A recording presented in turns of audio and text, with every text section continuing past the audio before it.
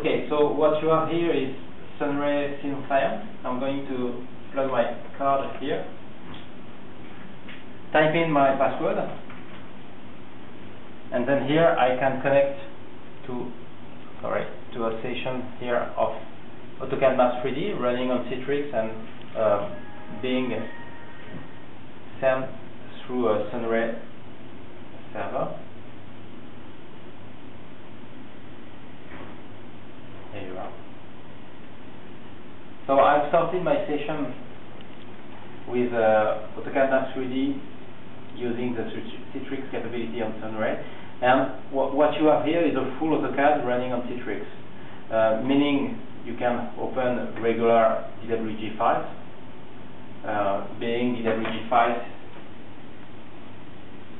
in mechanical environment here. You have full, as I said, DWG capabilities. You can, of course, select objects. You can draw what you want. What you can open also are, of course, geospatial DWG files using Map 3D unique capabilities. What you have here is a map with different kind of data present here.